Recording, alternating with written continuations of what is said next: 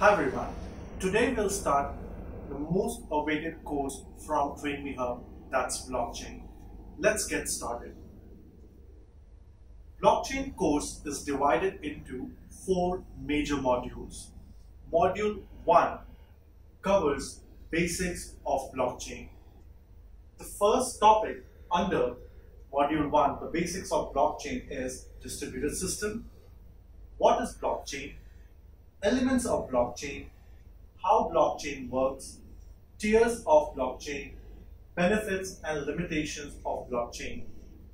In Module 2, we'll cover types of blockchain, distributed ledgers and technologies involved in different types of blockchain.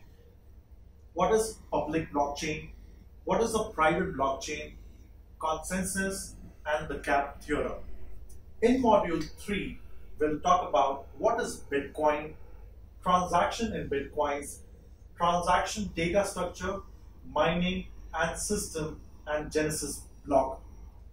This Module 3 acts as a core of the blockchain technologies. In Module 4, we'll talk about Bitcoin network and payments, Bitcoin network and Bitcoin wallets, Bitcoin payment, Bitcoin investment, and how to sell Bitcoins. The last topic that we're gonna cover is that's Bitcoin improvement proposals. Let's start the first topic of Module 1, which is distributed system. A distributed system is a group of independent nodes connected with one another in a very coordinated manner in order to achieve a common result.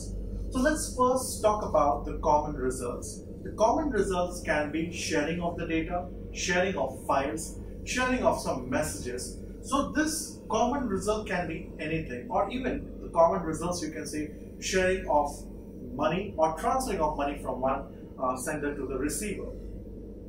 The nodes are programmable and it is asynchronous. Every node has its own memory and processors. They have shared state and can operate concurrently. The nodes are connected with one another in order to offer a service, share data, or simply store data. As I said in my topic here, that what is the common result? So this common results can be anything, the nodes. And this node, when I'm saying node, this can be a computer machine, it can be a server, it can be a clustered computer or a cloud computing machine. All the nodes communicate with each other using messages. All the nodes in the distributed system are capable of sending and receiving messages to each other. So now let's talk about, this is a common example of how nodes interact, and this N1, N2, N3, N4, N5, and till it can be any n number of nodes that we can connect, and this n can be referred to as any computer system. This can be a computer, this can be a server as well, this can be a different server talking to each other, or any cloud nodes that we can also refer to.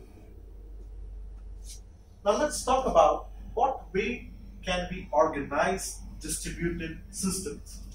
So this is an important topic, that how we organize a distributed system. So generally you can organize a distributed system in 2 groups. First one is server based and the other one is point-to-point network, or you can say peer-to-peer network.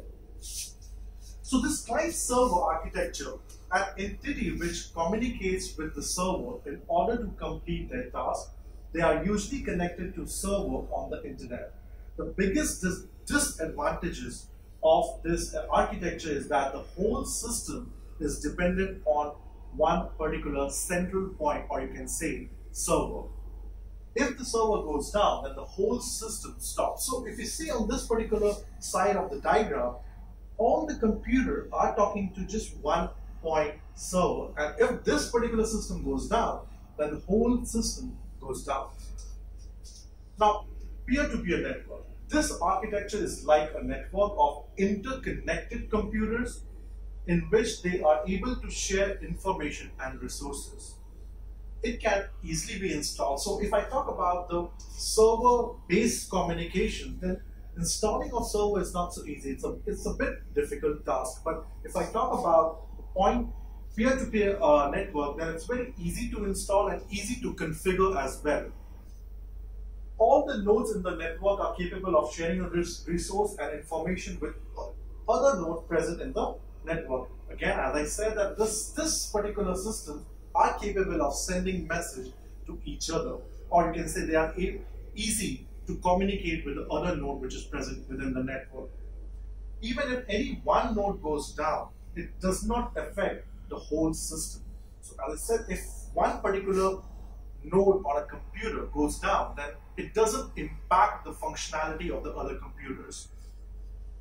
Maintaining and building such architecture is comparatively cost efficient as compared to the server base. And in fact, the peer-to-peer network plays a vital role in constituting a blockchain technologies. So we'll talk about that, how peer-to-peer blockchain networks actually plays a vital role in constituting a blockchain technology. So blockchain technology works on a principle of peer-to-peer architecture, which helps the technology to be more secure and efficient. Blockchain technology can be used in many industries, but the highlighted one where it is most widely used is the cryptocurrency. And also there's a lot of development going on in this industry. It's just not because when we say blockchain, then people say cryptocurrency, but there's a lot to it. It's just not that blockchain means cryptocurrency. There are also different industry using the blockchain technology onto their day-to-day job. A peer-to-peer network is essential when it comes to doing a transaction within a blockchain. All the nodes can transact with each other in the blockchain. Now, all the peer-to-peer networks are decentralized. When I say decentralized, it's not that the system is just relying on one particular authority, or you can say one particular server. So it's a decentralization. And blockchain, when anybody asks you that what is a blockchain, just remember that it's a decentralized system. So not one particular system is having a control of the other system.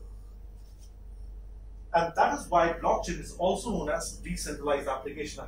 That's what I said. This characteristics makes a blockchain more secure and hard to hack or break into. Later on in the topics, we'll talk about that how blockchain is secure and how it is hard to crack. So in the later topic, we'll talk about what is blockchain and what are the different industries using blockchain technology in order to achieve their business goal. So if you have any questions or doubt, you can drop a question, your question onto the comment section. And for this particular course material, you can refer to the link mentioned in the description of the video.